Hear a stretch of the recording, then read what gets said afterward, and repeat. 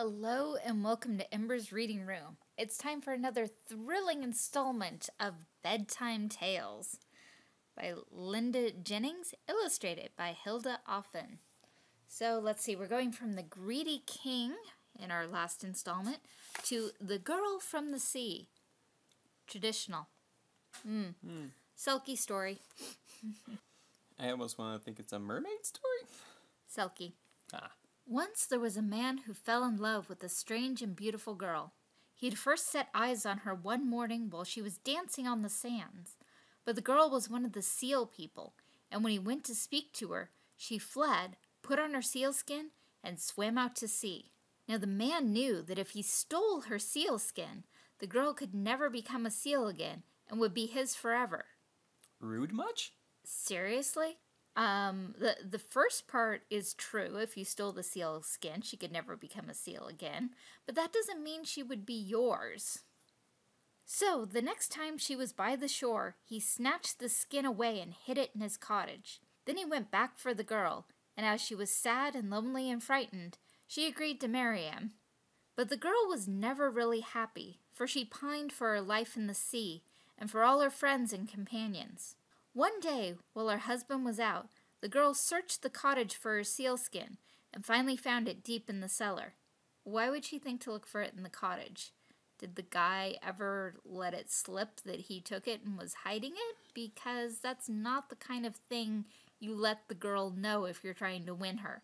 You don't go, I'm the reason that you're miserable and can't go home, so you'll still marry me, right? Jeez. Doesn't quite work that way. She ran down to the shore with it, and as she put it on, she forgot about her human husband and her life in the cottage. She swam far, far away, and the man never saw her again. Serves him right? The man was very sad, but sometimes, far out in the bay, he thought he could hear the sound of her voice, singing with the seals. Okay, yeah, that guy was, like in a lot of these classic fairy tales, a real big pain in the rear end. Yeah, because a lot of these old stories, well, a lot of fantasy stories overall, the woman tends to be the bad conduct prize. You do something bad and you get the girl. Okay, now the music box. Hopefully not quite so down and I'm going to do this bad thing because I want this beautiful girl. Yeah. Though, isn't that like half of movies? Do something to get the girl or do something because they've lost the girl? The music box. Jenny had a very unusual music box. It was shaped like a windmill, and there was even a little wooden miller outside it with 2 sacks of grain. When Jenny turned a key, the sails went round, the music played, and the little man bent down to pick up the sacks. One day, the key broke, and the windmill's sails stopped turning round. I'll get it fixed, said Jenny, but she forgot. The little windmill stood, neglected and dusty, on Jenny's windowsill. Lost toys? Island of lost toys, forgotten toys. One morning, Jenny pulled back the curtains and heard a tiny voice. It's too bad, said the voice. I can't get the sacks of grain into the mill. And even if I could, the sails can't turn, so the grain won't be ground. Jenny bent down to look at the little miller. His 2 sacks had cobwebs on them. I'm so sorry, she said humbly. I'll get a new key this very morning. And she did. She rushed back with the key and turned it in the music box. The pretty tune tinkled out, the little miller set to work again, as the sails of the windmill turned round. Okay, this is another one of those stories where it's kind of just there. I guess it's like, don't forget your toys? Or don't forget to do things you say you're going to do. Because she said she was going to get it fixed, and then she forgot. Yeah, and then there's people like me who have a mental reason that we forget stuff like that. ADH people, look it up. Pinchy shoes. Jane had a pair of red leather shoes with little straps on them. She loved them, and she wore them every day to school, and every weekend when she went shopping with Mom. Must be nice to have an entire wardrobe that coordinates with your red shoes. One day, Mom realized that Jane was limping. What's the matter? She asked. Nothing, said Jane, who didn't want to admit that her shoes were pinching. But her shoes felt worse and worse every day, and Mom soon noticed. "Your shoes are too small," she said. "You need some new ones." Jane was very upset. She didn't want new shoes. "You're a girl, right?"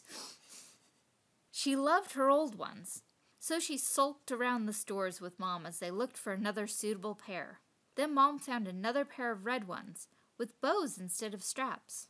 "Very smart," she said. Said Jane, still unsure. But she was soon skipping down the street. There's a lot of ones that are just kind of there. It's a story about shoes.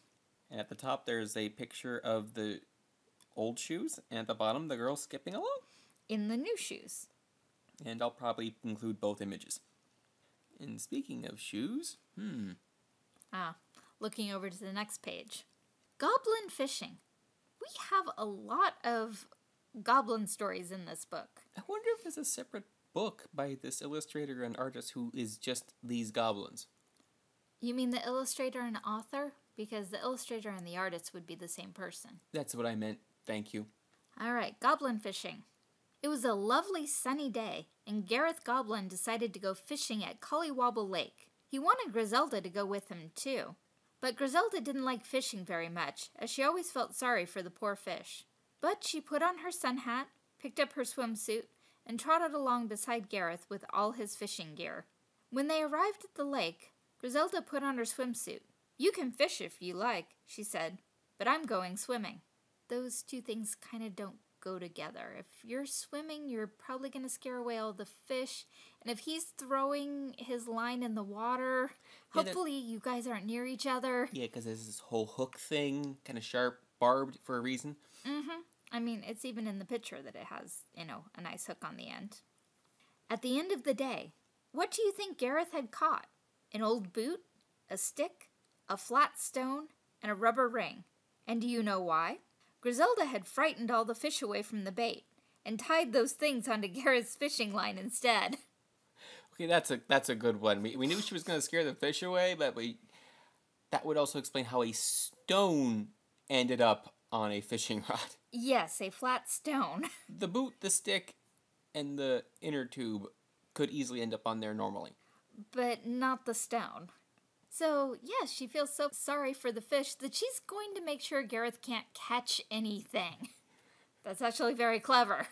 Very clever. And these are definitely the same goblins from the previous stories. Well, yes, because they even have the same names. Like I said, I wonder if there's a book of just these goblins. There could be. Dog show.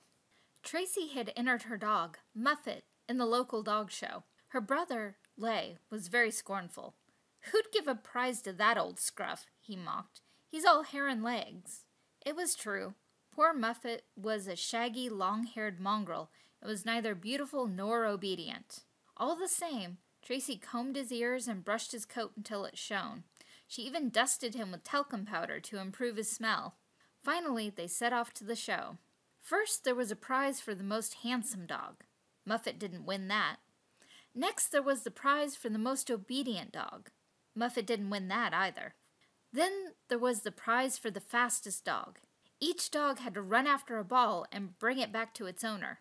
"You might win that," said Tracy hopefully. "Your legs are long enough." But there was a greyhound there too, and greyhounds are very fast. As soon as the contest began, the greyhound shot off at top speed. But he ran so fast that he rushed straight past the ball and had to go back for it.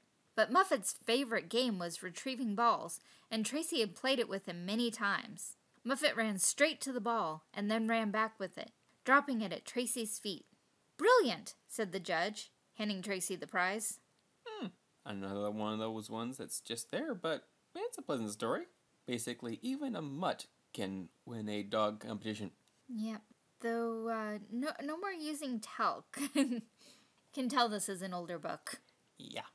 All right, play horse. Andy was fed up. He had been chosen to be the back end of a horse in the annual school play. "Why couldn't I be the wicked wizard," he complained, "or the handsome prince? Nobody sees the back end of a horse." All through the rehearsals, Andy fooled around. He started going backward and kicking his legs out in a skittish way. "Behave, Andy," snapped Mrs. Barton, but Andy was enjoying himself too much. He thought he'd get a good laugh on the night of the play. The opening night arrived. Rows and rows of parents were there to watch. Andy clattered on the stage with his front half, Darren. Now, thought Andy, I'll really steal the show. He kicked up his right leg and wiggled it. Then he started walking backward. Stop it, hissed Darren. You'll split the horse. Too late. Andy parted from Darren and crash! He'd fallen off the stage into the front row. Everyone roared with laughter. Andy was furious. Well, you wanted to steal the show, said Mrs. Barton. Yeah. Okay. Well, I guess he was a real horse's... insert word here. Back end. All right, and that's it for this thrilling installment of Bedtime Tales by Linda Jennings, illustrated by Hilda Offen. If you haven't picked it up yet, I'm sure Lux is still putting links for it down there for me, along with links to eBay and whatever else we feel like linking. I don't know, maybe throw a link into your Zazzle store sometime. Yeah, maybe.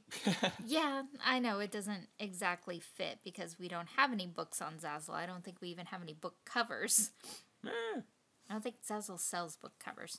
Anyways, if you've missed earlier installments of Bedtime Tales, they are in their own playlist, or should be. They are. If you want to check out other books and other playlists, we have those too. And then there's all the pop culture stuff on the main section of the channel. Oh yeah, and Amazon, Ebates, not sponsors of or in any way affiliated with Ember's Reading Room or any content in the Lux Analysis channel. Thanks again for listening.